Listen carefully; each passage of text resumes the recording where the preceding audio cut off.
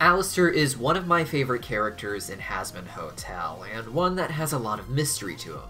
So today, I think we should sit down and talk about everything we know about Alastor, as well as try to solve some of those mysteries, including theorizing why he may really be trying to help Charlie with her happy hotel plan.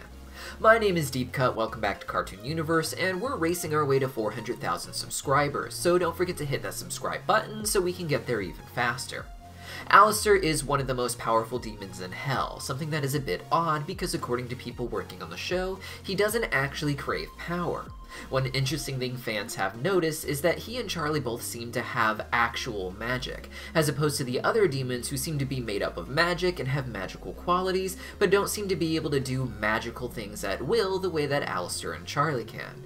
We can see Alastor giving hints of this energy in every single shot, from his shadow moving early on in the pilot, to him being able to distort reality seemingly at will later on, and of course how he simply snapped his fingers to summon some monster to defeat Serpentius.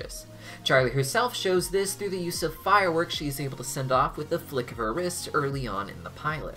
According to Vivziepop, these two, among other powerful characters such as other overlords, have access to a demonic magic powered by something that Vivziepop doesn't want to reveal quite yet. However, early interviews talked about Alastor dealing in souls, with the logic seemingly being that demons can trade their souls to you, and that would increase your power. While Husk seems to have agreed to work at the Hazbin Hotel in exchange for booze, many fans speculate that the booze was really just an added bonus to a debt of his soul that Husk owes Alastor.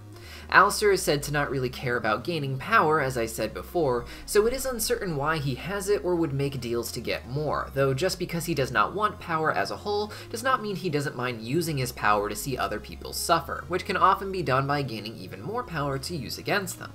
When Alastor first manifested in Hell, it was surprising that he had already had so much power, with Vaggie explaining that he almost immediately was able to overthrow the overlords who had been ruling over Hell for centuries.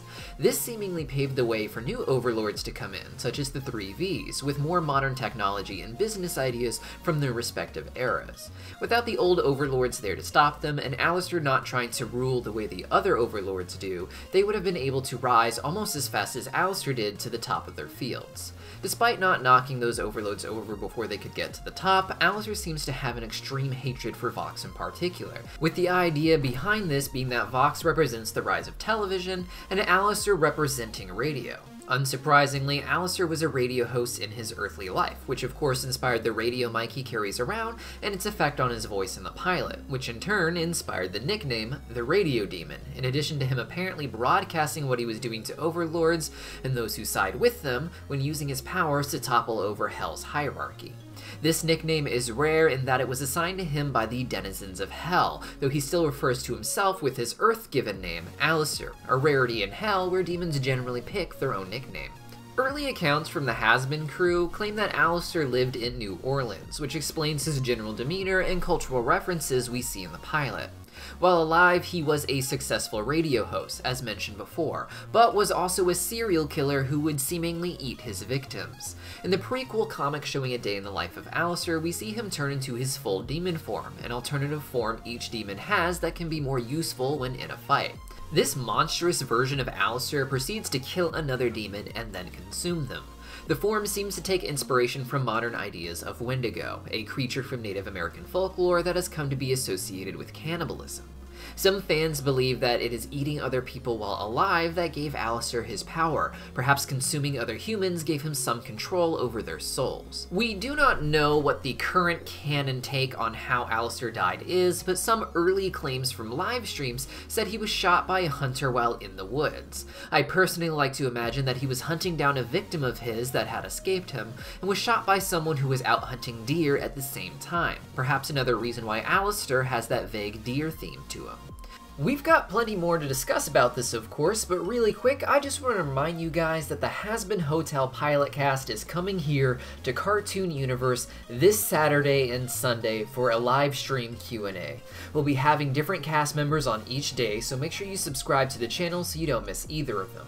Both streams will be at 10 AM Pacific Standard Time, and I put a link in the description that will convert that to your local time zone if you need it. I'll also include a link to the Streamily website where you can purchase an autographed autographed print from any of your favorite voice actors from the pilot. They even have dual signature prints you can buy if you want to get one with your 2 favorite characters or even your favorite ship. We've got so many of the characters, including their singing voices, so go check it out, and I'll see you guys then. A lot of Alastor's magic seems to have references to voodoo, but it is currently uncertain if his powers manifest this way because Alastor lived in New Orleans, where voodoo is a unique part of their cultural history, and thus simply manifested based off of his beliefs when he went to hell, or if he actually indulged in voodoo practices himself while alive, perhaps making deals with devils before he even arrived in hell, explaining how he got such power, and his evil acts on Earth being the price he had to pay for the power he would receive in hell. So why would this man with so much power and such an interesting history be interested in the Happy Hotel, outside of course of him simply wanting to watch its guests fail miserably as he claims to Charlie? Well, what if Alastor wants to go to heaven? This may sound crazy, but there are several possible reasons why he might want that. The first, and perhaps most humanizing, is that Alastor may want to see his mother. There are whispers from live streams claiming that we will meet her at some point in the show, but that they aren't 100% sure how they will do that yet. VivziePop has said something similar about meeting Angel's family members who are currently in heaven, leading me to believe that Alastor's mom may have been a legitimately good woman who never knew her son was doing such horrifying things, and as such would have gone on to heaven, separating herself from Alastor. I would not be surprised if they revealed Alastor is supporting the Happy Hotel with the hopes that whatever they are able to accomplish, it would lead to him getting to see his mother again. I doubt that he would want to go to heaven and live the life of a redeemed sinner. He has it too good in hell after all, and he doesn't really believe redemption is possible, as he says. But if they were able to even make contact with heaven to discuss the possibilities of their experiment, or even get one person in there, it could open the doors for a possible visit, even if only once, for Alastor to reconnect with his mother. It is one of the more wholesome theories, but perhaps the least likely. The second theory for why Alastor may want to get into heaven is considerably more dark, and harkens back to my hope that Alastor was shot while hunting down a victim. It could go dozens of different ways, but we know for certain Alastor was only in his 30s when he died, and with him being a serial killer, it seems likely that he died while trying to kill someone. I would not be surprised if simply throwing his power and resources into the Hazbin Hotel is a way for him to perhaps get the opportunity he needs to kill the one person who got away from him, a victim who went on to heaven after surviving Alastor instead of going to hell. Again, I don't think Alastor thinks it is likely that his plan will work, but rather that he can get the entertainment he wants in watching them fail, but still have the opportunity to exploit it on the off chance they succeed, even with just being given a chance to visit heaven to discuss the future of the hotel. He might end up destroying all of their work by turning against them in order to go after his own selfish desires at this point. The third, and perhaps darkest theory I have, is that Alastor wishes to kill God himself. VivziePop and others have said that Alastor doesn't really care about becoming more powerful, as I mentioned earlier, but Alastor does seem to enjoy watching the people at the very top of their pyramid get toppled over. He has no real reason to overthrow all the overlords that we know of, he seemingly just did it for the enjoyment of it. We can see similar behaviors in the prequel comic where he enjoys just making demonic birds attack his waiter. Would it really be all that surprising that he would want to see if his powers could do anything to God himself? After decades of boredom in hell, the vague possibility may seem tempting to him. Surely he would likely fail, but dying trying to prove he could bring him down would be very tempting for someone who loves to torture people the way that Alastor does, to show them that they aren't as all-powerful or safe as they think. This may sound like a crazy thing, and I'm sure if any of these answers are on the right path, they won't be 100% correct, but it would tie in well with Alastor's origins. Before Hazbin Hotel became its own show, Alastor existed alongside other Hazbin Hotel cast members as characters in a planned Zoophobia arc called Angels and Demons, one that wasn't planned out until many volumes past the original volume that we ended up getting, without others to follow, but one that VivziePop couldn't bring herself to stop drawing little comics about along the way. In these early stories, the Hazbin Hotel crew were just demons who had banded together to try and stop an angel and her hunters. In one comic, Vaggie talks about how the process of becoming a demon is unfair. She acknowledges that all of the demons she knows, including herself, were pretty bad people when alive, but that many people who were just as bad or worse didn't end up becoming demons.